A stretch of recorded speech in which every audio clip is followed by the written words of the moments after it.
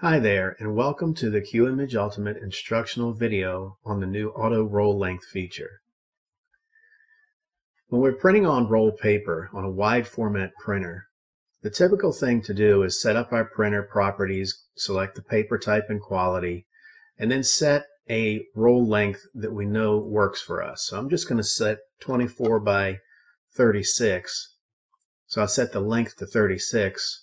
Because I know the biggest print that I want to print in this job is 16 by 20. So this will certainly do the job for us.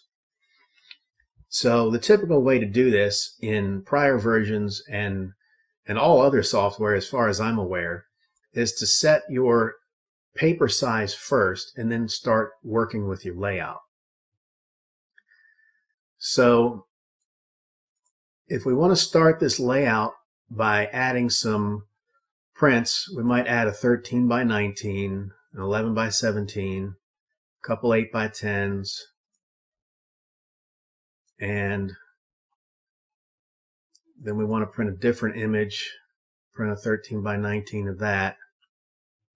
And what typically happens is we end up with a second page a lot of times that just has one print on it, because we can't really predict what paper length to use that will be optimal for our setup. So this leftover image here is going to take up a lot of roll because of all this white space in the vertical. So in order to get around that, we no longer need to set the length and leave it static. We can use this new feature called auto roll length, turn that on by clicking on it, and now it will automatically pick a roll length that works for the layout that we're working on.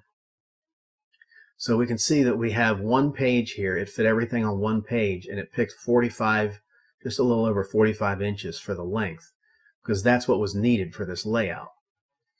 So if we go to a different print and we add another 13 by 19, it'll adjust the roll length, and you see we have a 58.25, almost 58 and a quarter on our length.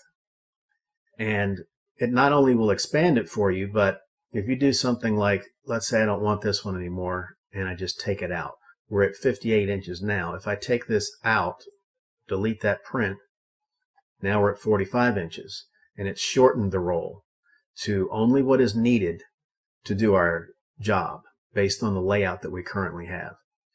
So this feature here will dynamically adjust the roll length for you as you go, so that you don't have to do anything to adjust the roll length. And this will work all the way up to the length limitation of the particular printer that you're using. So if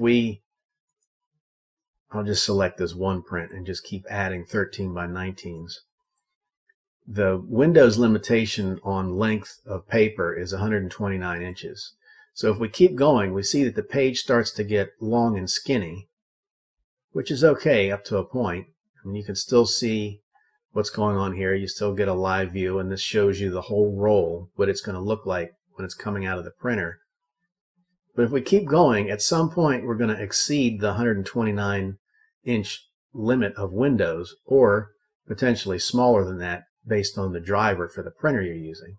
Now if I add one more print here, we're going to go over 129 inches, and we'll see that when we do that, it simply splits the job up into two pages.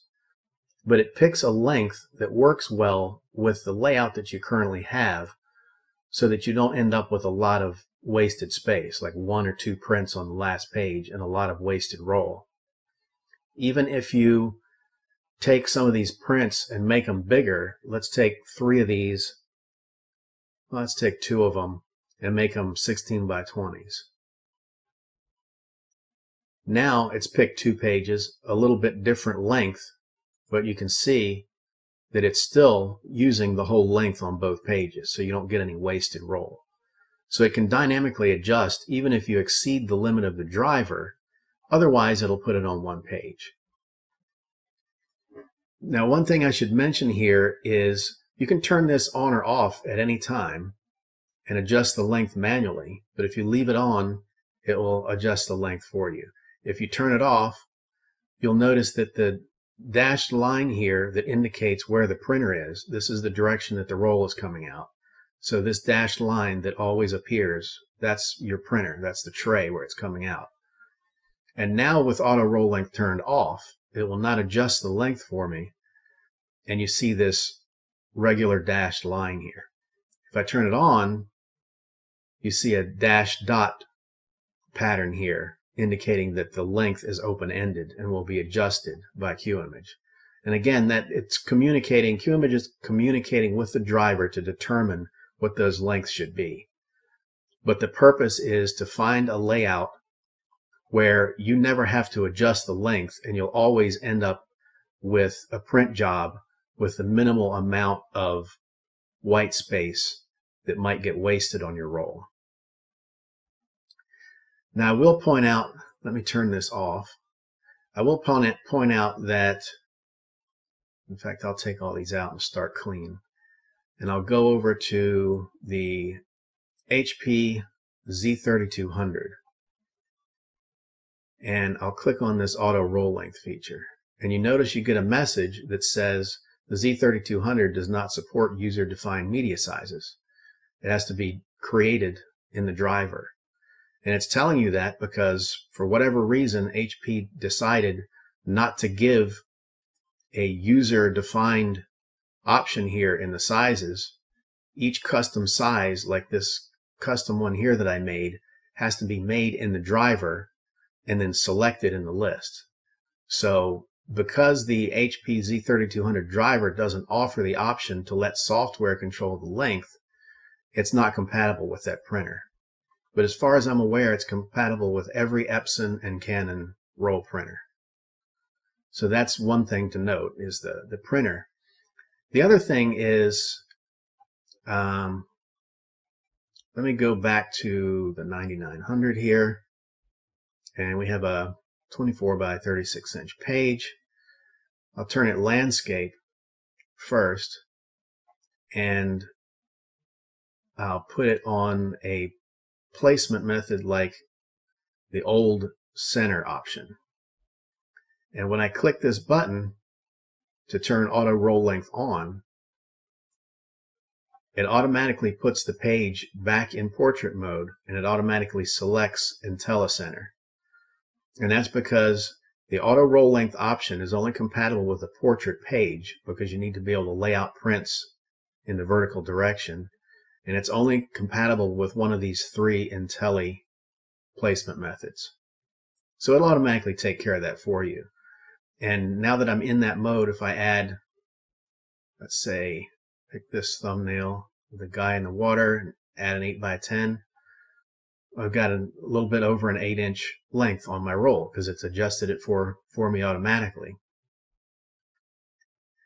Now, if I try to turn this page, let me add a few more, because the page looks like it's landscape, but it's really portrait because my length is less than the height, the width. So now we have a more reasonable page. Let me turn this landscape now, and you'll see what happens. When I turn it landscape, it automatically turns this feature off, as indicated by the regular dashed line here. And now you're not in auto roll length mode anymore. And if you add another print, let's say 11 by 17, you can keep on going forward, no problem. But if you want to turn auto roll length back on, you can click on it anytime. It'll just turn the page back to portrait for you, because that's what's needed for that mode. So I hope this helps you with your roll printing. It certainly makes things a lot easier by allowing Qimage to dynamically control the roll length for you, so that you don't have to worry with leftover gaps in the roll, in your job, and you don't have to try to figure out what length to use. And again, I'll mention that you can turn this feature on at any time. You can have a layout that you wish had auto roll length turned on, and then turn it on, and it will go ahead and calculate the length for you.